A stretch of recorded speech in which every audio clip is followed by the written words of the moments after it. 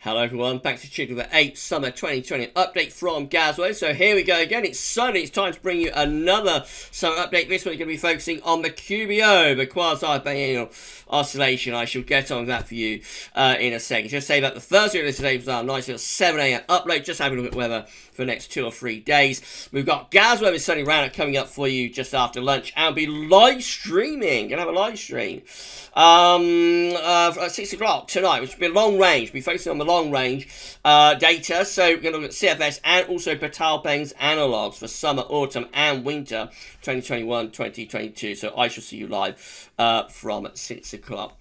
So this is going to be a shortened version of the 8th update. I did like the first version of this, but it was over 30 minutes. It was epic, it was absolutely fantastic, everything went wonderfully well with it. I mean, I got to the very end, stopped the video, and the recording crashed. And I've had to reboot everything up. So it's very late as I'm recording this. It's gone 11:15 on Saturday, what is it? Saturday the 8th of May. I've had a nightmare. So the update that I wanted to bring, I'm unable to bring you that update. I can't show you the April pattern matches that we got together. You know, and Shrine particularly was absolutely amazing getting the pattern matches together. But I will show you those next week, so you're going to see those next week. Next week is going to be an ENSO update as well, so it'll be like April data combined with ENSO next week. For this one, all I can show you is like the QBO because it's got so very, very late. So it's not the update that I wanted to bring you, but nevertheless, you are going to see the data for the QBO. And I should get on with it for you in a moment. Thank you so much to Richard for the fantastic GavsWeatherVids Summer 2020 updates gift. I could do with going to the beach actually right now, just abandoning everything and scooting off to the beach and de-stressing. I think it would do me good. But thank you so much to Rich for the gift, and also thank you so much to Shrine. And Shrine, I promise I will show you the pattern matches that you got together for this update next week as part of the 9th update. I promise you, Shrine, I will do that. Thank you so much as ever to Shrine Bruin for all of the help on this update and next week's update as well. So thank you, Shrine. Thank you to Richard. Right, so let's do this then. So we're going to look at the QBO, as I say, for this 8th Summer 2021 update. So this is the QBO page from remember, Quasi-Biennial-Oscillation is just an index that's reflecting the atmospheric state. It doesn't drive anything in its own terms. It just tells us what the atmosphere is doing. It's reflecting the strength of solar westerlies. So it's primarily a winter thing, the QBO. So when you're an East QBO, you weaken the zona westerlies, you can get an increased chance of blocking. In a Westerly QBO, you strengthen the zona westerlies, and you can get and you get an increased chance of a milder westerly zonal Atlantic during winter. But we do look at the QBO all year round, as it's one of the key drivers of the atmospheric state. Right, so this is a QBO page showing every month's worth of QBO data going all the way back to 1948. However, in the 1940s and early 1950s, it's unreliable. So it's really from around 1953, 1954, but it becomes reliable around here. So when you're in an EC QBO, you've got these negative numbers here. When you're in a positive QBO, you're in a Westerly QBO, you've got these positive numbers. I'm very, very tired now after doing like a 30-minute recording, 30-minute version of this, and it crashing. So I'll probably be stumbling over my words, not making it great as it says. It's just because of how tired I am having to do this for a second time.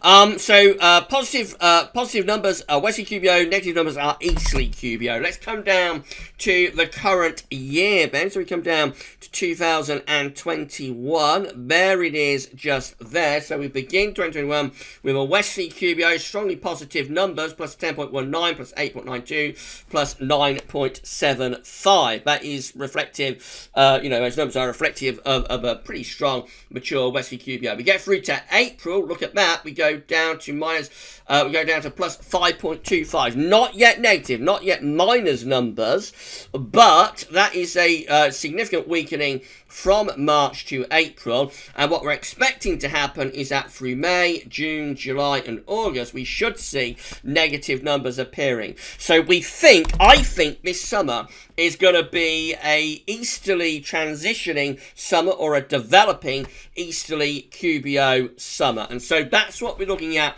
with our analogues for this 8th update. So the first summer that we've got, but is a developing easterly QBO summer, is the summer of 1958. This one has below average heights, low pressure over into the west of the country, bringing a strong westerly jet stream. It is combined with northern blocking as well. This is a cool and wet summer with the developing easterly QBO of 1958. Remember, we think that's what's going to happen for summer 2021, but it's not guaranteed. We might get a failure of the easterly QBO again like we did last year, but I'll be surprised if we do. Our next summer with a developing easterly QBO is the summer of 1960. This one again with low pressure over Western Europe combined with high pressure blocking in the Arctic. This developing easterly QBO summer is a cool and wet summer in 1960. Our next developing easterly QBO summer is going to be the summer of 1962. This one will have low pressure over and to the east of the country, or it does have low pressure over and to the east of the country, and so it pulls in winds from a cold northwesterly direction. This is a very cool summer in 1962. It precedes the daddy of cold winters for 62, 63. It's not a particularly wet summer, but it is very mixed, and it is a cool summer in 1962, particularly notably cool, actually, with the temperature never really getting above around 27 degrees. I think the maximum temperature for that summer is 27 degrees, which is a notably low, maximum temperature. So an abnormally cool summer, quite mixed as well, not a washout, but very chilly in the summer of 1962, the developing easterly QBO. Our next summer is 1967, the summer of love, of course. This one has above average heights across West Europe, below average heights away to our northwest. Jet stream is pushed northwards as well. So that is a drier summer. Not as unsettled, and a little bit warmer as well. It's not a particularly good summer in its own terms, but for 1960 summers, which is a notoriously bad decade, it's not too bad. Then we have the summer of 1972. So this one is an unsettled summer with lots of low pressure across much of northern and western Europe. Again, that does coincide with a developing easterly QBO. What comes next? Oh, look, it's the daddy of hot summers. It's a summer of 1976, and this is the reason that the summer of 1976 is the daddy of hot summers, as it has a big area of high pressure centered over top of the country. It has lots and lots of low pressure out to our north and west. It brings in these hot easterly winds. It's exceptionally dry summer. It's a very, very hot summer as well. It is the daddy of hot summers for a very good reason. But it's the end of the great drought of the 1970s. And it does have a developing easterly QBO. Our next summer is the summer of 1981. This one with above average heights out to our west, below average heights to our northeast. Winds in from more of a northerly direction. So that's a cool and dry summer in 1981. Does have some warm weather at times, but overall it's a cool and dry summer. The summer of 1983 is another hot summer with a developing easy QBO. So this one for a long time had the hottest July on record. It was superseded by 2006. But nevertheless, this is a very, very warm, hot summer. Has a 19 Celsius CET July. Really hot summer in 1983. So two hot summers, 76 and 83, both developing easterly QBO summers. How interesting is that? Then we have a summer of 1986, back to normal really with this one, with below average heights over and to the west of the country, income westerly winds. That is going to be a cool summer, especially late on. So the early part of the summer, June 1986, actually isn't too bad. Just have quite a bit of dry and fine weather. But by July, particularly August, it's all going down the pan. And August 1986 is a very cool and wet month. 1988 is also a bad summer. It has one of the worst Julys of the 20th century, with lots of low pressure extending through Western Europe too, so that is a really bad summer in 1988. 1991 is our next summer with a developing easterly QBO. This one has low pressure out to our west and income the westerlies. So this one is a backloaded summer, so it has a cold and wet June, but it has a dry and very warm to hot August and into September as well. Then we have 2000, that's our next summer with a developing easterly QBO. This one is a warm, wet summer. Has lots of low pressure across northwest Europe. There's a little bit of northern blocking as well. Has quite a cool and miserable July. Otherwise, it's relatively warm summer, but always unsettled. Rain never far away, and quite a thundery sort of summer as well, I think, in 2000. 2007 is our next summer with a developing easterly QBO. This one has northern blocking with high pressure around Greenland and back into the Arctic. Low pressure is over UK and Western Europe. The jet stream is plummeting south as well. That's a cold and wet summer in 2007, particularly notably so in June and July, which are exceptionally wet months. It does get a little bit drier into August. Summer of 2009 is our next with a developing easterly QBO. Our next summer with a developing easterly QBO. This one is an unsettled summer. It's a barbecue summer, as predicted by the UK Met, famously. So this one is unsettled. It has a cool, wet July. Otherwise, June and August have a reasonable amount of dry weather at times and pretty warm. Notice this one does have a strong northern blocking signal as well, maybe setting up the pattern for the coming winter 09-10. Does follow a teaser winter as well for 08-09. Our next summer with a developing EC QBO is 2011. It does seem like the EC QBO does develop a lot in the summer, actually, as opposed to other time of year. I'm not sure why that should be, particularly. It could just be coincidence. But the summer of 2011 is our next developing EC QBO. So this one again, with extensive high latitude blocking, a travel low pressure across the rest of Europe. That is another cool and unsettled summer. Then we have 2014. This is a very strange summer. It has a hot July with a 17 Celsius CT, 17 Celsius CT, but August is the coolest since 1993.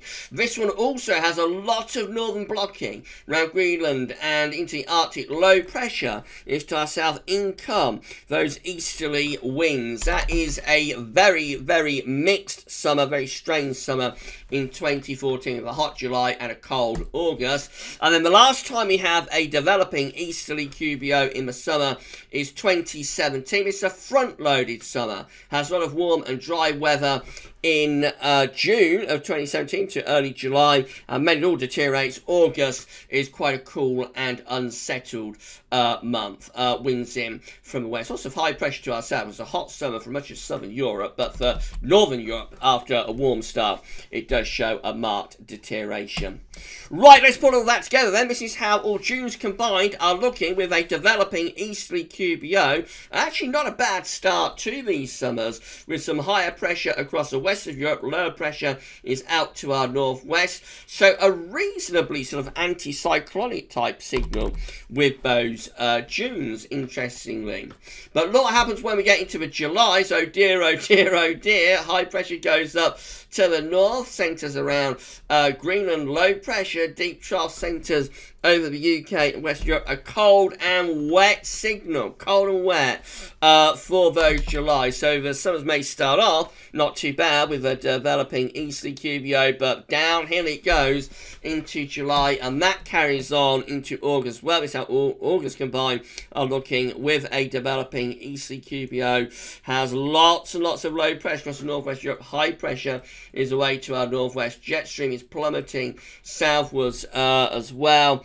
So cold and cool anyway, and wet for July and August. June definitely the best of it. It's how all summers combined are looking with a developing easterly QBO finally And it's bad, isn't it? Pretty bad. Lots of low pressure across Western Europe. There is northern blocking at work with this as well. So a cold and wet signal for those summers when we have a developing East QBO, albeit June definitely favours something a little bit drier and warmer. And that's it. That's your 8th summer 2021 update. I'm so sorry, but it isn't the update that I wanted you to see. But these things happen. You know, we're dealing with tech. Sometimes things go wrong. So it's about half the length of what the 8th update was originally planned to be. But it's nearly 11:30 as I'm recording this. I've got to get it processed and uploaded to YouTube. So I've had to shorten this one down, and I'm sorry about that. But there we go. These things happen. At least I've still got all of the charts, you know, from the April pattern matches on the PC. So I'll be able to show you those, of course, next week for the 9th update. So you'll be able to see those next week when we do the 9th update. And yeah, so next week will be like April pattern matching / ENSO special. And I promise you will see that data next week. Right, that's it then for the 8th summer update. So I think we've established that Eastern QBOs, when they're developing, are tending to be favouring like bad summers really, although June is the best of it, but definitely favouring rather wetter and cooler Julys and August, and that is even with having 76 and 83 within the package of analogs. But clearly those two are the exception to the norm, to the rule, and generally, you know, these summers are pretty poor. We have a developing easterly QBO. But as I say, the QBO is primarily a winter driver, so I wouldn't be overly worried about this. But yeah, that's it anyway, that's it. So this video is now within the playlist, the summer updates playlist on YouTube, so you'll be able to watch this whenever you would like to do that. I'm going to stop the video there and hope that this version doesn't crash. And then I'm going to go and collapse, actually, and cry for about an hour because of everything that's gone wrong tonight. And I shall see you later on for GavsWeatherVids Sunday Roundup. And we'll be live streaming from 6 o'clock. I say the live stream is going to show you long-range data. We'll look at CFS and also Patel Penguins analogs for summer, autumn, and winter too. So, yeah, I'll see you live at 6, and no doubt you'll be wanting to know what went wrong tonight. And just how blue the air was in GavsWeatherVids Towers around half an hour or so ago. Right, that's it then. So I'm going to stop the video there. I'll see you later on for the live stream for the 8th summer 2020 update. That's all for now, and thanks for watching.